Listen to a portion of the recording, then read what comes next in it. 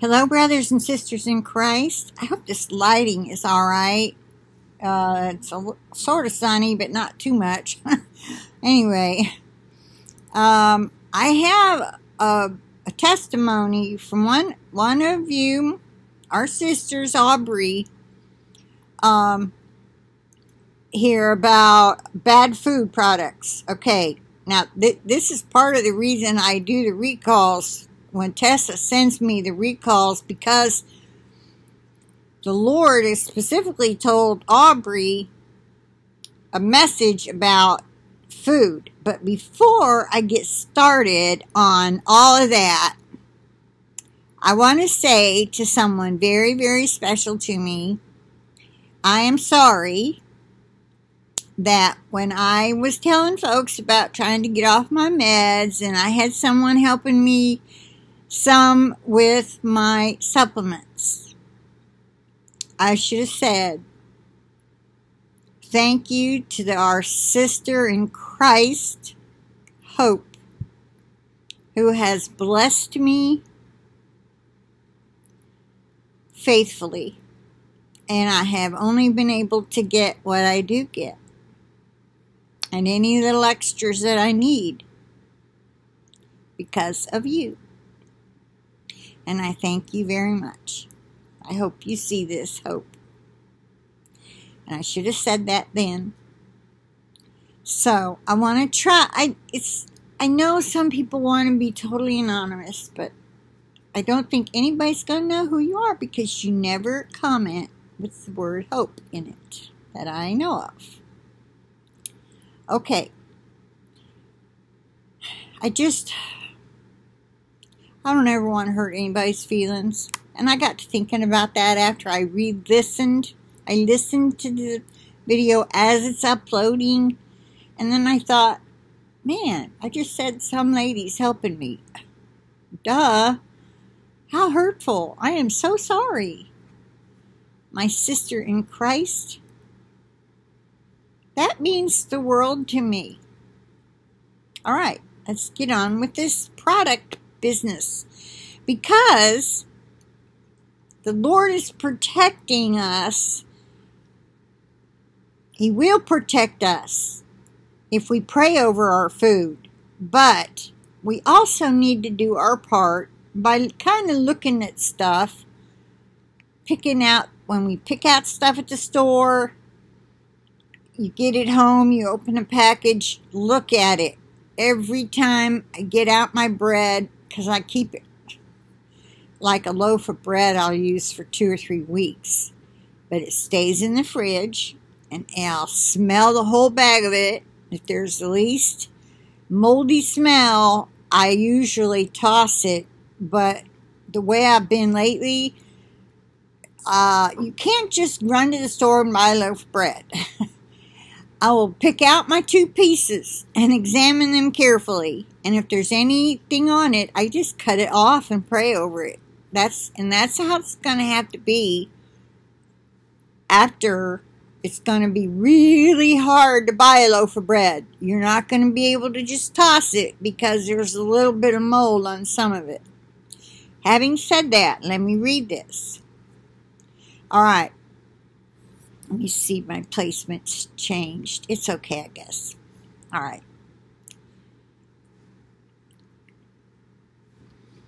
Good morning, sister. This week, I experienced something with my food bought from the grocery store, and it's actually horrifying to think what is really going on. I bought dates. I started to eat them. I ate several others. That were just fine. And then I bit into one and I tasted something slightly like mold. I spit it out and opened it up. The part where I bit did not have the mold. Parentheses, that was God. Close parentheses. But on the bottom part, it's almost pitch black on the inside. I put this date in a baggie to see if the mold inside of it would grow. So far, it has not. She dated this the 26th. Let me tell you something. I'll just pause right here for a second. Let me tell you something. Google, it's like kids in a playground. It's like it wasn't enough for them to take down my original channel. Oh no. They took down all things Google where I had the lion and the lamb picture. That's gone. I've been having to re-sign in to use Google Mail. I lost all my Google Mail for, I guess it was 2 days, because Monday I thought, I'm all caught up. I can't believe this. I'm not getting any new email. And I knew I had gotten a letter from my dear friend and our brother in Christ over in the UK, and it was gone. And I'm like, I know I didn't answer that letter. I mean, I know I have a bad memory, sort of, you know, who doesn't with all the chemicals around, and I'm getting older. Well, anyway, that's just how the Lord made us. You start losing our memories a little bit. Now, I knew I hadn't answered that letter, but it wasn't here to answer. So I'm just saying this to say, this is why I've been getting so behind. And all of a sudden, I've got 50 emails. They're holding them and then sending them all at one time. And I go to do a video and I'm like, the 18th? Am I that far behind? Because it's like, that wasn't there yesterday. You see? So, I'm doing my best, and I'm really sorry I missed the prayer request for Crystal. Now, I did write to her. She may have written back. I'm sorry, I'm in the middle of this. Lord, help me to focus and stay on this. But Crystal lives on the Nevada-California border, close to it, and their fires were so bad, she'd written me an urgent prayer request on the it was 4 days ago, and today's the 28th. It was the 24th, and I was going to do a video first thing this morning, but when I realized it was 4 days ago, I didn't. Last night I had already turned the Wi-Fi off. I was fixing to head to bed. I don't even know why I opened the computer. I don't even know why. And I saw it there, and I'm like, oh my gosh, this was the 24th. But I thought, I'll write to her in the morning and see if things are better. The smoke was so bad, she couldn't even go outside hardly to do whatever she had to do and then get right back inside. And the whole neighborhood there that she lives in, and I'm sure beyond. So she's asking us to please, Lord, let it rain, or let the winds change. Our God is in control of rain and wind. Satan thinks he is with his harp and chemtrails and all like that. And yes, they can make it rain and they can make the wind change, but so can God, and he can do it better. Okay? Amen. Pray for Crystal and the people over there in California and at the Nevada border coming over the mountains. Okay, let's, for now, till I find out from her if it's better. Okay, now back to this food business. So, she opened up a bunch of other dates to see if that was inside of them. And no, it was only just this one. It's kind of odd, isn't it? On the inside, not the outside. I never heard of such thing. Has anybody else? Please leave a comment if you have come across this. She says, I don't remember if I told you in the past, when I would go to the store, I would notice this little speck of black mold in an inconspicuous area on most of the bread in the store. Honey, where do you shop? I know you told me that. I read it.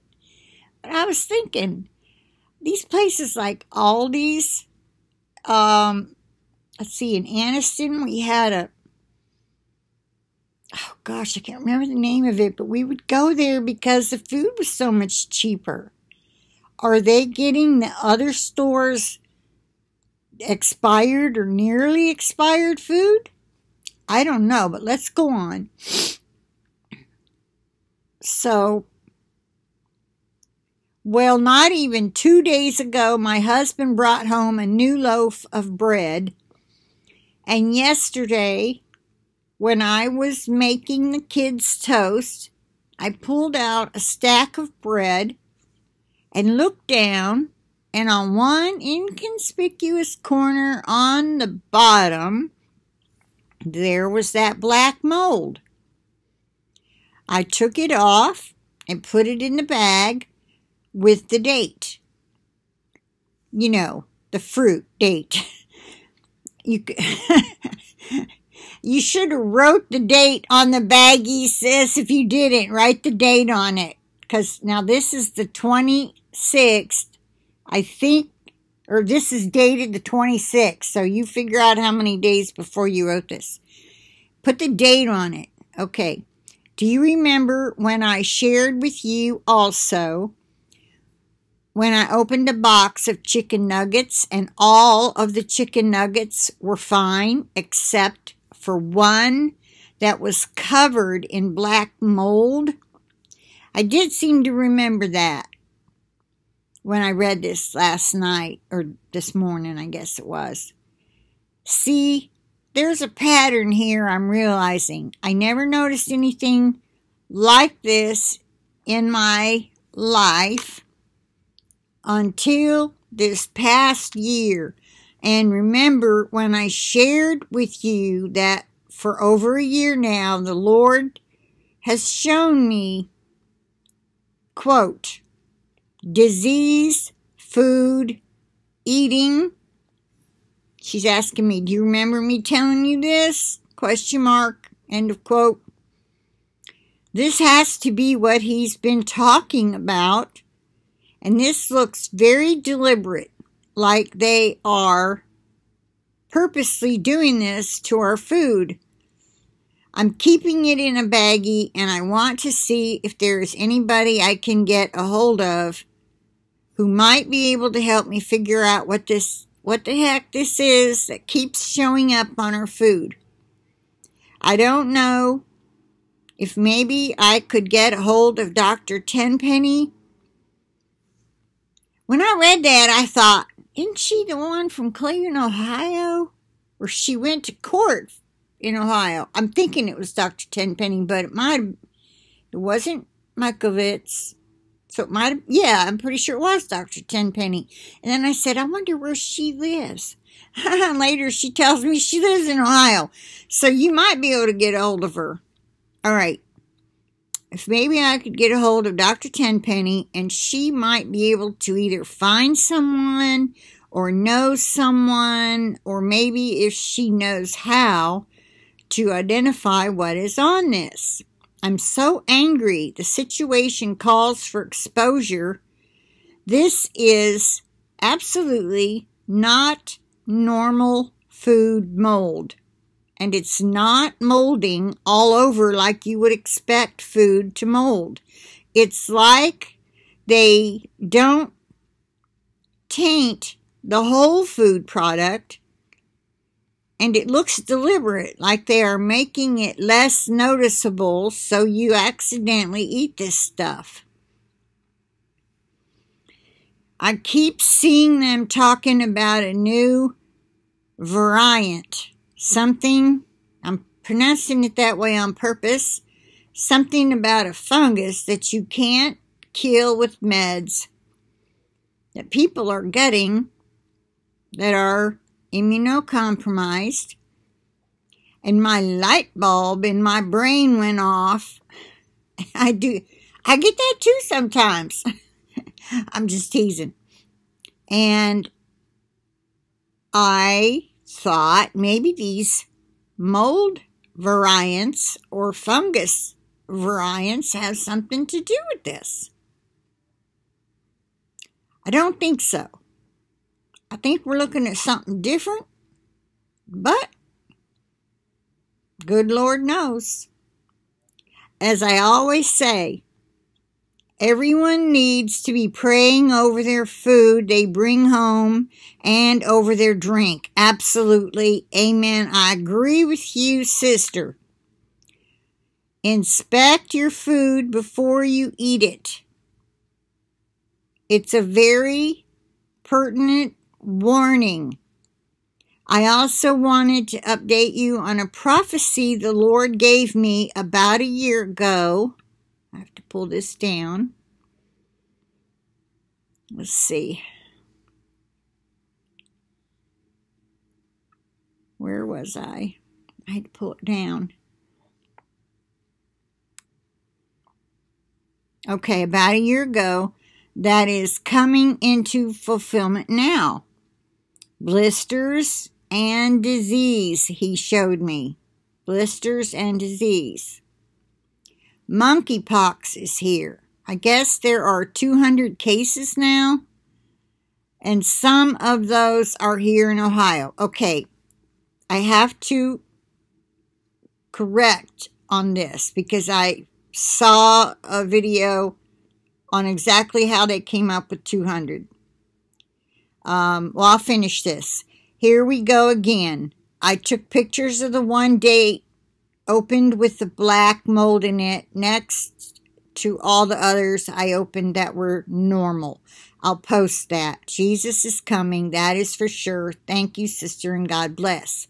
To be honest with you, sis, they all look like barbecued chicken to me. Like you tore wings, the wings. And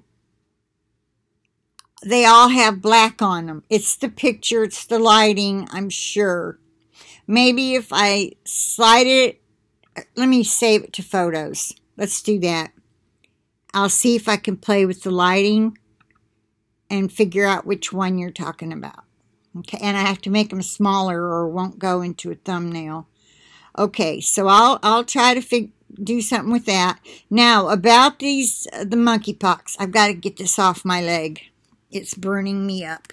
Okay, so let me pull this forward.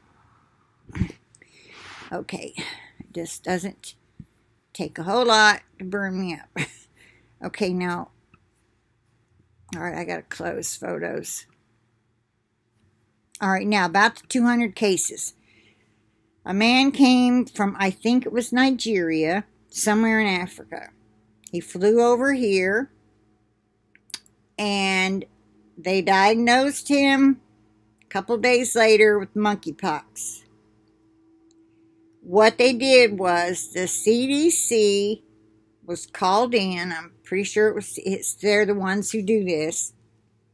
They got a list, okay? What airline did you take?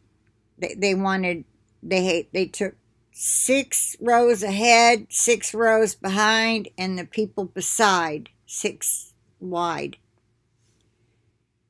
They're on the list. They're watching them. Now, I haven't seen an update on if anybody else came down with it, all right? But this is 2 days ago at least that I saw this. Then they counted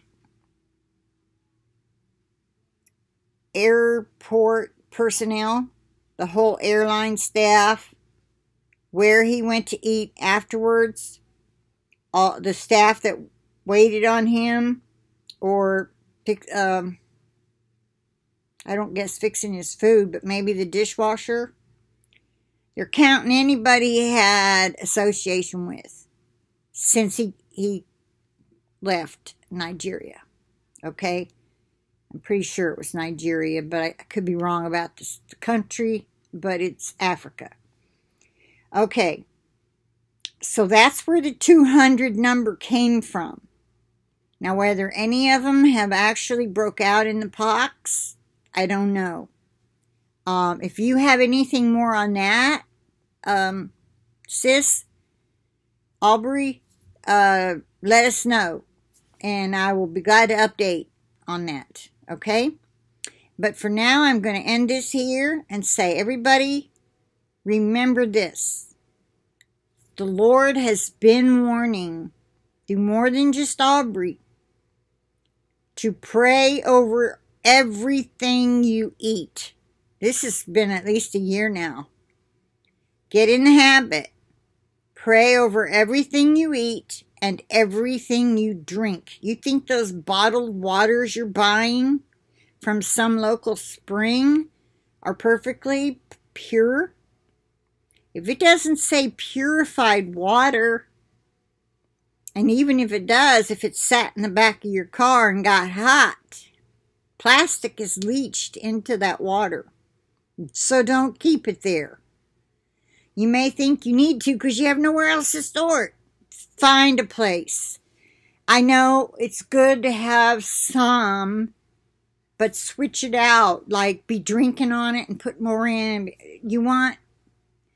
So, last worst case scenario, you had to take off from wherever you are. You've got water in the car. I get that.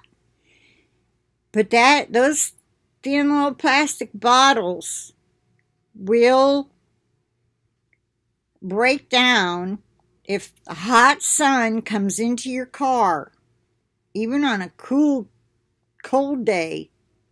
If they're exposed to the sun long enough, the bottle heats up, and that, I want to say dioxin, but that might not be there's something in the plastic that gets in the water and you're drinking it. You don't want that either. So be careful with how you handle what you're storing up. Watch for your expiration dates also. If you're saving up for people after, if you know you're in the first fruits, the first harvest, and you're stocking up for whoever the Lord sends to your home. Lots of people are doing that, you know. It doesn't matter because we can pray over it and it'll be good as new. I'm just mainly talking about you now while we're still here. If you'd stocked up 5 years ago, are you sure all that food, if you're eating on it, is still good? If you want to go ahead and eat it, pray over it. Say, Lord, I trust you to make this food pure and holy for the benefit, for the nourishment, pure and, well, I say sanctified, for the nourishment of my body. Purify it and sanctify it for the nourishment of my body. Yeah, I bless it. And the water, too. I drink tap water. And, well, my filters, they ran out a long time ago. They're, you know, things add up. You just can't get it all. So I just still run tap water through it, but it's not getting... I pray, Lord, let this filter be like new. And for all I know, it is. Otherwise, I'm drinking tap water. I pray over it, you know. So, we don't need to be afraid of what we drink and eat. Just pray over it, okay? Let's leave it go at that. Jesus can do all things. Don't worry about it. We're not to worry. Hey, don't make that noise. Stop making that noise. Better. That's better. No, not that one. Woof. Better. That's a good boy. That's a good boy. You can woof. You can woof. Go ahead. I plead the blood of Jesus over this video, and I pray that it's helped you. Not to be paranoid about what you buy, but to inspect it, use your common sense, and pray over everything you eat. At home, at your mama's, at your sister's, at a restaurant. Pray over it. Okay? And I plead the blood of Jesus over each and every one of you, your devices, and your internet connections. And with that, I'll say bye for now. I'll talk to you later.